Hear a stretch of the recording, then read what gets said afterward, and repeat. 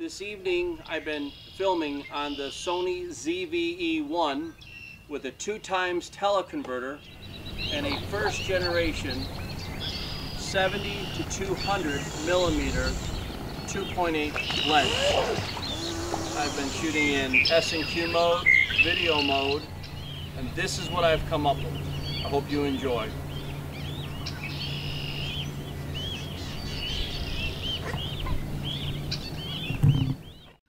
And we're about 15 minutes after the sun setting.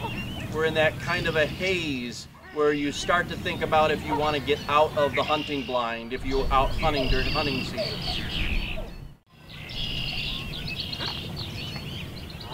And this is the lens quality that you're seeing straight out of a 70-200mm Sony Generation 1 F2.8 lens.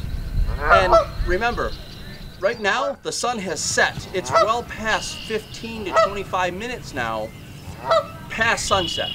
We're in very low light conditions. And I feel that this lens is surpassing anything that I can normally film on a lot of my other lenses that are straight up that I use for primarily videography and photos for birds and wildlife.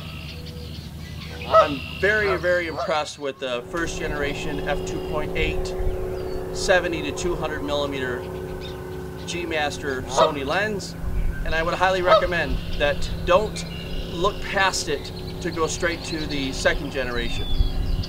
The only downside that I've seen, it is a little bit slow on the autofocus on zooming in, but it only seems to be about, I would say, 3 seconds slower than I would normally see.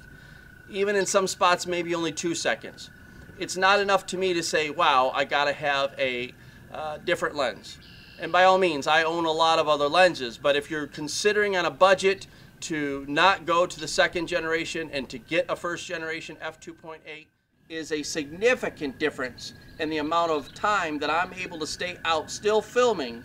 Right now, it is dusk. And I mean, it is well past dusk.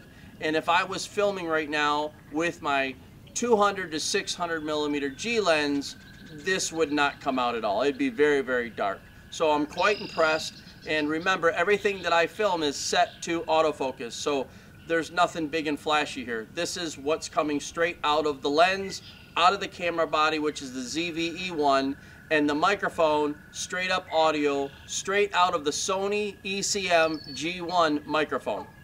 If you have any questions, post them down below in the comments. I will respond to them. I greatly appreciate you watching. Thank you for being part of the channel's community. I greatly appreciate your subscribe, and I greatly appreciate any thumbs up. I'll see you in the next video.